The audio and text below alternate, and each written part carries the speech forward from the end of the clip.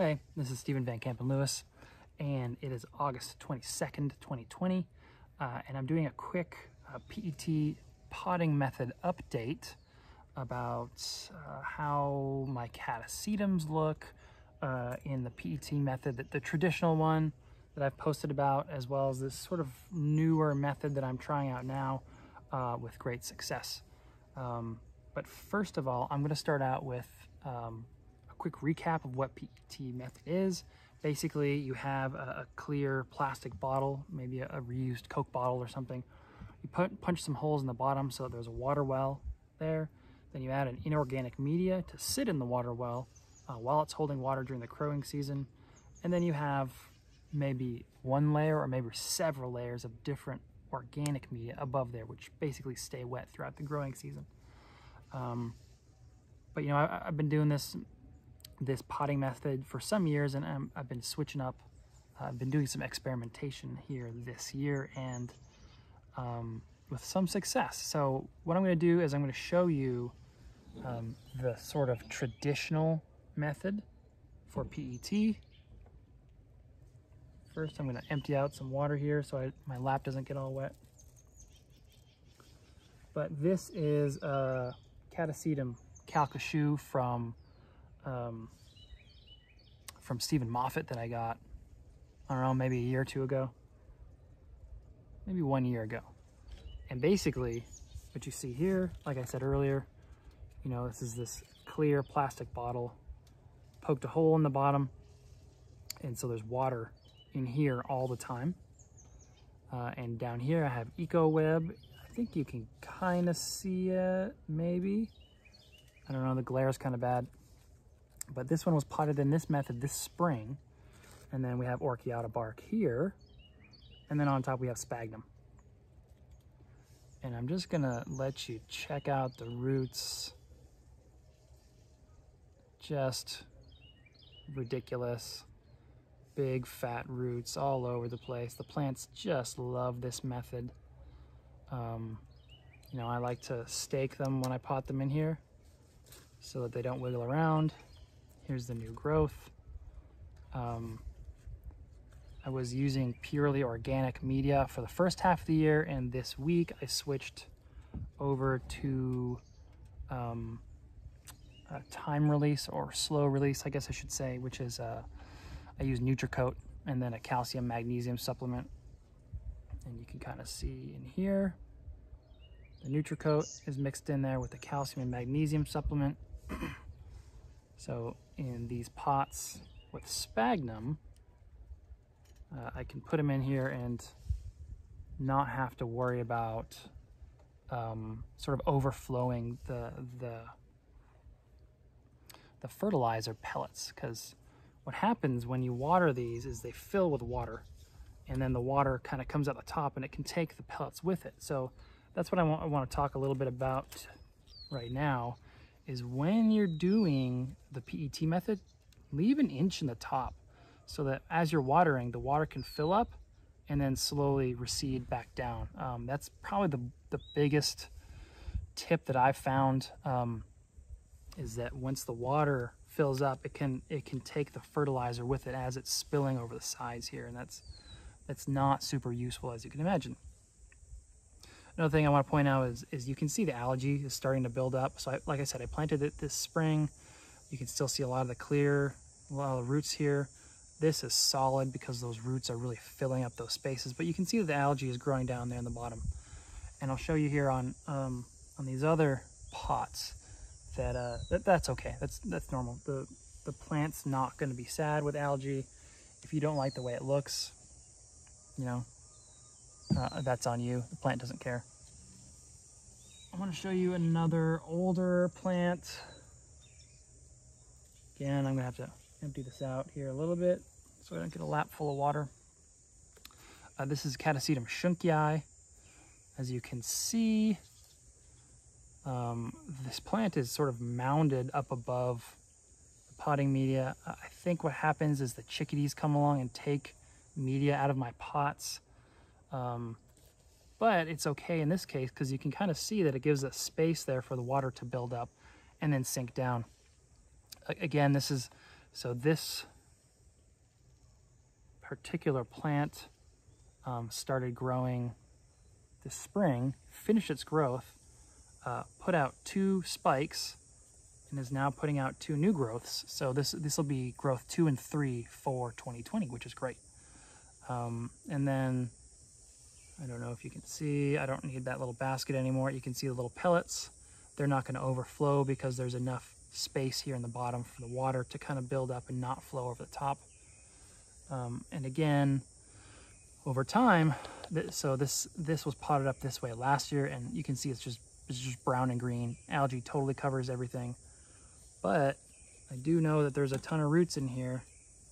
Let's see if I can show you.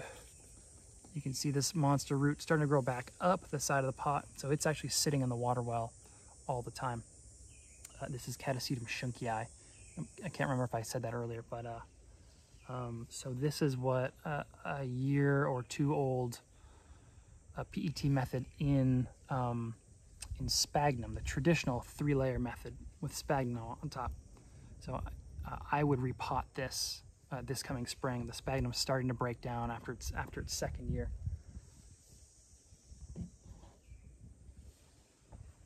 And finally, I'm going to show you this large one. I just made a video about this, just the flowers, so I'm not going to talk much about the flowers, but it's Chickadees maculatum. It's a large plant. This, I think, is its 3rd growing season. In this particular pot. So, and there is a problem with leaving your catasetums in a pot like this for several seasons, and it's a good problem. And the problem is there's too many roots. So here are the flowers. Yay! See my other video if you want to see those a little bit more. But this thing is just packed. This whole little vase is just completely packed with roots. So when I water, I have to water over and over and over again because the water doesn't sink down. It doesn't go all the way to the bottom. So it is a bit of a problem. It's a good problem. Having too many roots is always a good problem, but it is what it is. But I'm going to take you in here and see if you can see a lot of those roots or not. Come down and just see this thing is just choked full of roots.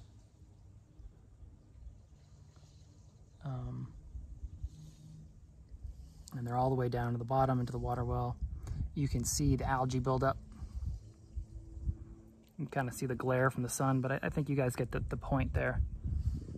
You know, that particular plant is exceptionally happy. It's got this spike coming. It's got another one that's popping out here. This is one of my plants that sometimes will grow several times in a season. So it wouldn't surprise me if it put out a new growth here very shortly. And then the new growth would continue on into November, which will be great because then I will get that many more flowers next year. So I do want to talk about the newer sort of updated version that I've done of the PET method. I still use the clear pot. I still poke holes in the bottom with the water well at the bottom. But instead of using 3 layers, I use the inorganic media in the bottom, which is still the eco web. And then I just put cedar mulch, not cedar mulch, cypress mulch, excuse me, on top. And it's not the high quality cypress mulch where it's just cypress in chunks. I have found out that I use the low quality crappy version that I got at Home Depot. That may or may not be good for Cattleya, so I've unpotted some of my Cattleyas that I was experimenting on and put them back into Orchiata. But catasetums are a different animal. They don't mind rapidly rotting media, and in fact really like it. That's kind of how they grow in the wild. So I've left them, and I'm happy to report great success. Again, I have to sort of empty the water out the bottom of this.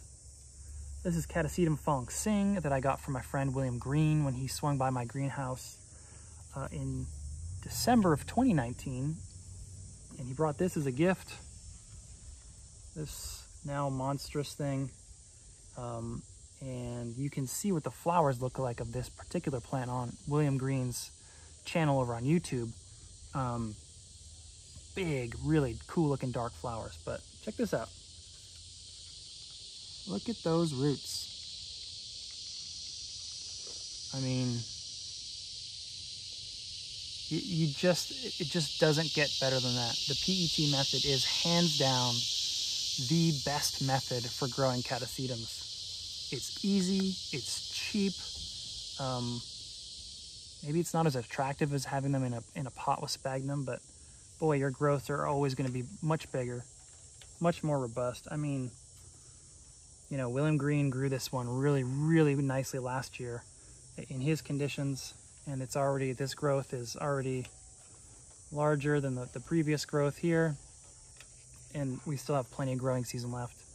And I really do attribute that to the PET method. They really seem to, the roots don't seem to mind this wood media that may be of lower quality. You can see some mold growing there. Doesn't matter. These plants don't care about that. It's not a problem. I know a lot of folks kind of have a tendency to freak out with mold and think that it's a bad thing, and it's not. I'm going to show you another plant. Oh, I want to show you actually, so this is Fong Sing, which is sort of a complex hybrid of Pileatum and Expansum back on itself, and I think there's a few other things mixed in there, but it's basically Pileatum and Expansum crossed back and forth to each other a bunch of times. And look at the roots. The roots are really fat in this one. I really just want to compare and contrast to a Cloacetum, which is a catasetum crossed by Cloacea. Cloaceas have thinner roots, and that trait is very often passed on to their progeny. And I'm going to show you this guy. This one is also potted in the newer method, and you can see how much thinner those roots are. And you can also see how abundant those roots are. You know, this is what you want. This looks great. There's fewer roots over on this side, but they're still there. There's way more roots on this side, probably all coming from this bulb here. And again, it's just this cypress mulch that I bought at Home Depot for very, very, very, very, very, very cheap.